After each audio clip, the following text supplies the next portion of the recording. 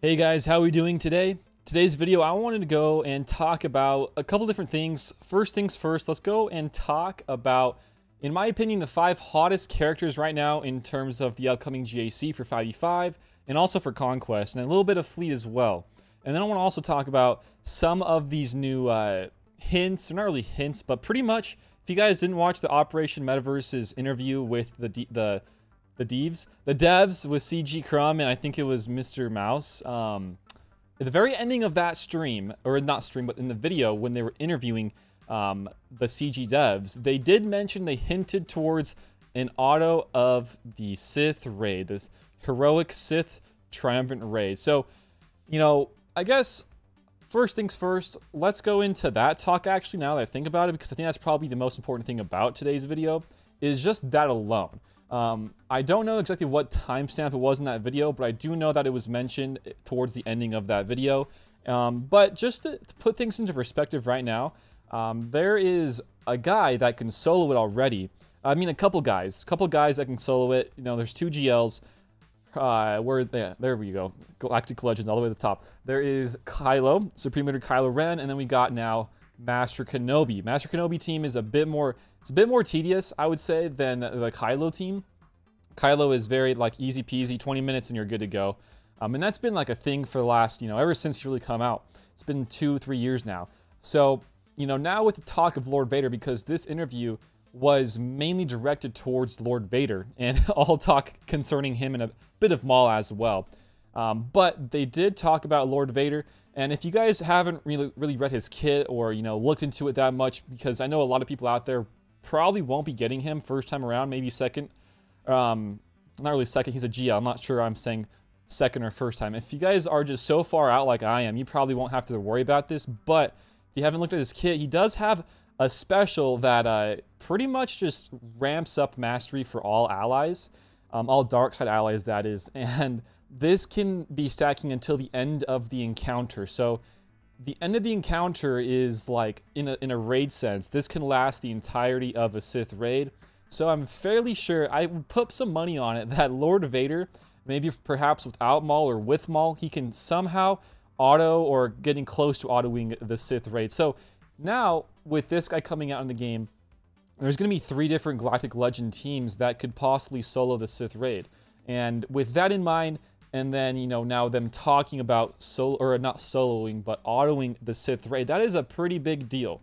Because right now in the game, I would say more than ever, having merc guilds, the mercenary guilds, to go to a different guild and going to help them with their Sith raids or challenge Rancor raids to get better gear, this is not going to be posing a bit of an issue, because in your own guild, your home guild, you're going to be probably able to auto the Sith raid, and it's going to be all mix and match of rewards, right? Not going to be the best rewards. It's going to be all the same across the table. But now, if we're going to be going into merc raids, they're going to be even more important than ever before, because you want to get those better rewards. But anyways, I guess this first part is they're going to, in some time soon, I'm not sure if it's going to be this year or next year or whenever it's going to be, but they do have a plan of autoing the Sith raid. And if that's the case, pretty much every single raid so far, let's just go into some of the raids, because that would mean that there's just, let's just count them all up. We got 1, 2, 3, 4. We have 4 different raids. That would mean that 3 of the 4 you can auto now, and that is a big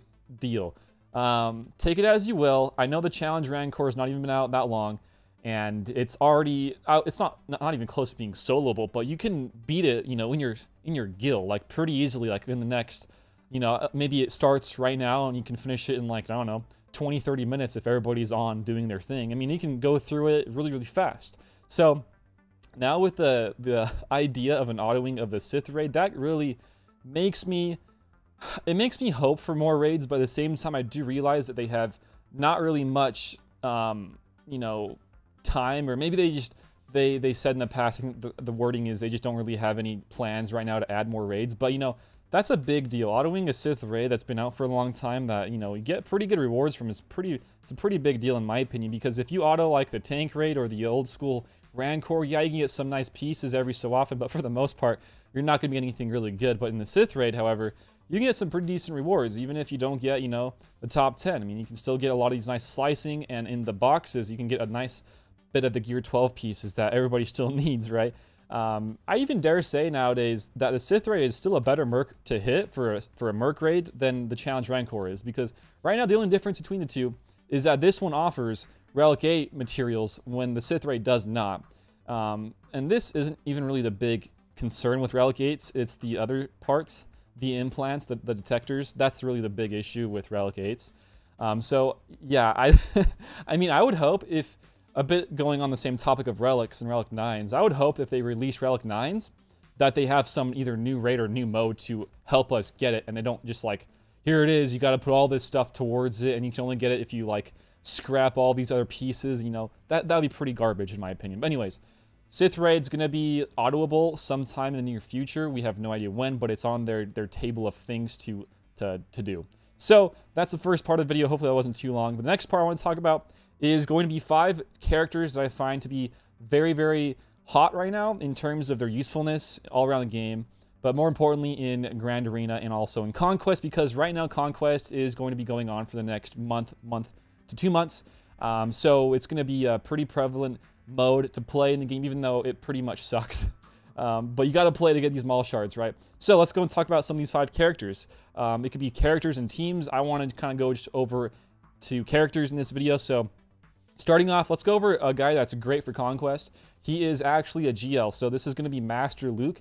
Master Luke is amazing in Conquest and also in GAC, because for Conquest, he is used for a lot of different feats. Like, I remember the Deathmark feat for getting some kills with Deathmark, getting some kills with Mandalorians, and even for Bad Batch. He is the leadership to use because of his leadership. He can offer the inherited teachings and pretty much just give him some more damage, calling people in to assist. And it says right here, call a target other light side ally to assist, dealing 90% less damage, but then they deal true damage. So this is really important for some of these feats because you got to get kills with these other factions, rather not factions, but other characters. So it's a great one to have here. And even not inside those particular getting kills feats, you need some other feats either with non-supports or rather with non-attackers or just full supports, and light side and evasion with Yoda. I mean, he is an all-around best GL for Conquest, right? And then for his GAC uses, I know we just got some changes to Kenobi and some of those counters, so he's going to be an even more important counter to a Kenobi going forward. And just all-around uses, I think now, if you want to play and part Conquest into the rankings of GL, I would say Luke is now way up there in terms of GLs. So that's just my thoughts there. First one is Luke. Next one, let's go over and talk about is Darth Revan. So it's really the whole Sith Empire team, but I guess Darth Revan because he is the leadership. So for this team and for him in particular, this is more of a GAC and territory war type of a team to set on defense, just because the sole fact alone that my guy Darth Vader now does no damage. He, with his cooling blade at least, he does not do that much damage, right? And that's a pretty big counter, at least for me, where I use my my Vader in the past. He was either used to kill like a GL Rey or killing a Darth Revan, and now he's probably not going to be able to kill either of those.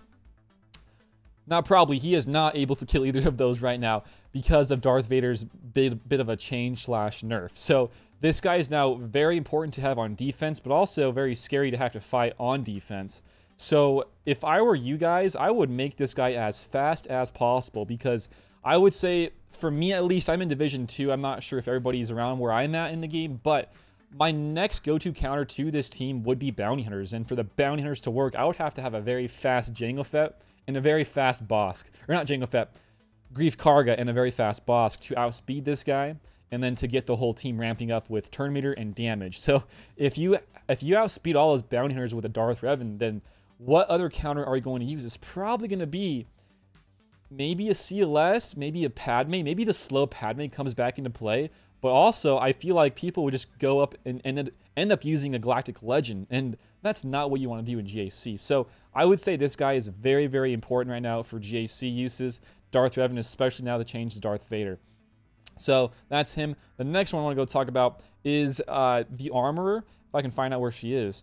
Armorer is now very, very good. I know we just got changes to some of the Kenobi counters, like the Emperor or Kylo, to, you know, some of those Master Kenobi Cat teams because of the AI changes. But even with that being part of it, I still think the armor is one of the best supports in the game currently, because now with the Watt changes, Watt's AI, not AI, I keep saying AI, Watt's tech for the weapon tech doesn't really do much anymore because there's not enough offense to be, spread around. But the armor still has the amazing Beskar that she can provide to your GLs. And even outside of the Galactic Legends, you can still place her in a nice Mandalorian team or another mixed match of a team, and still get the uses of her Beskar ingots and the armor. So this Zeta is still a great Zeta, I would say. Put it on her, even if you guys don't have her very high gear.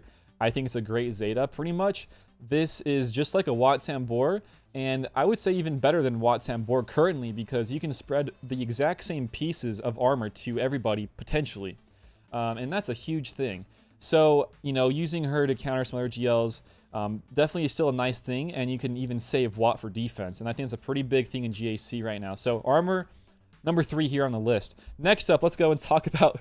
This one's a bit more for fleets, and I guess for Conquest, not really for GAC. Maybe you can pull off some GAC uses out of this guy, but it's going to be Bistan. So, again, Bistan, going to be here on this list. I guess you can include Scarif Rebel Pathfinder as well, but really, just talking about Bistan, guys. Bistan's great for his ship. He is a very, very huge cornerstone piece to the Rebel fleet in killing either Galactic... I was going to say Galactic Legend Executor. Wow. You could still kill Executor, but you have to really make sure that you don't fight those maxed out Relic 8 7-star Executors with Exenude Blood in the starting lineup. But you can still beat pretty much every single one outside of that. And then also with the counters, you can counter pretty much everything else, to my knowledge, besides at times Malevolences. You can still kill some Negotiators, which is a huge thing still. So it's a nice little team to keep on offense, get a nice easy win, and then set something different and strong for defense, rather. So I think he's a great one. And also, if we're still talking about Conquest here, and going back to some of the feats for Conquest, one of the biggest feats here, to my recollection, was the Frenzy feats, and then also the Rebel Fighter feats as well. So with all those different feats, so right here, Rebel Fighters right there, and then also I think in Sector 3, there's the Frenzy feats. Those two... Bistan is very, very clutch. I actually used Bistan a lot more than I thought this conquest season, if you want to call it that. And he was very, very nice to have on my team, because without him, I would have to probably buy one of those discs or whatever they're called, one of those stim things, to get my Frenzy done, and I didn't have that. I still can't find one for the Frenzy one, so I'm glad I have Bistan for that. So I guess two different uses here: Conquest for Frenzy and some feats, and then also for fleet and for ships. So that's him. And the last but not least here, this is a pretty new one, is going to be, if we go down to Empire, is going to be Royal Guard. So this one's pretty much here on this list, not because of Lord Vader's release, but just because this character, the Royal Guard for Empire, now is a very, very strong tank. The Zeta now allows this person to get even more max health, and then they recover some more health as well. And of course, a taunt for a turn whenever somebody falls below half health. But also, they have a taunt on one of their abilities, and just some more retribution, which can mean that if they get hit, they can counterattack and do a basic to stun somebody if they have more than 50% health. So now, this is a very important tank for some Empire fleets regarding Vader. If you don't want to be using Vader on some of those old teams we can't use him on anymore, well, now you can use him on offense with Royal Guard and Emperor Palpatine, maybe some Thrawn, and still have a very decent team for offense to kill some good stuff. So I think Royal Guard's a nice one. I mean, I guess for a fleet as well, this ship is great if you want to rock an Empire fleet for the Chimera or for the Executrix. It's a great one to have. So some more uses here. I would say Royal Guard's definitely a hot character right now in the game. So with that all being said, I think that's about it. I just want to go over some talk about Auto on the Sith raid and just kind of get some of your guys' thoughts on that. And then also some of these different characters. Some just pretty easy 5 different characters I feel like are very, very nice to have right now in the game. And their usefulness have gone up probably even more so in the past because of the changes to some of these characters. So that's about it, guys. If you have any other ideas for videos you'd like me to go and cover, let me know, guys. But that's it. Love to hear your guys' comments down below. Until next time, I will see you all later. Peace out. Have a good one. See you guys.